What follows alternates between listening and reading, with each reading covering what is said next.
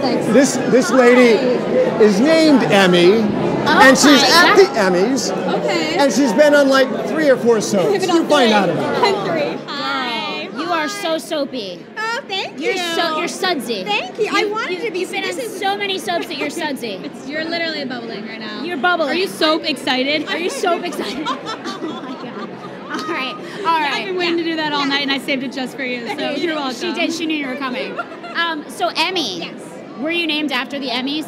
I was not named after the Emmys. Oh, I you would tell were? people I was. This conversation's yes, over. It's done. It's done. Mom, what were you thinking? Who were you named after? Just like the name. Just the name. Your parents just like the name. We just like the name. And you're gonna win because of it. Yes. You know, maybe. You don't really get a choice when your name's Emmy. You have to win. They're like, well, it's like you gotta go Emmy and Emmy or Oscar.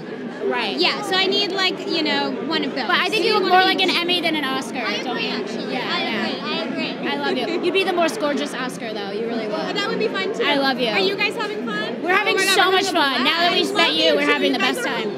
Thank Thank you. We're like those 2 Muppets from the Muppets. Yes, we get that a lot, like a lot. Yeah, we really are. All right, we have to throw it back to the girls. Thank you so much. Thank you so much. Okay, go ahead.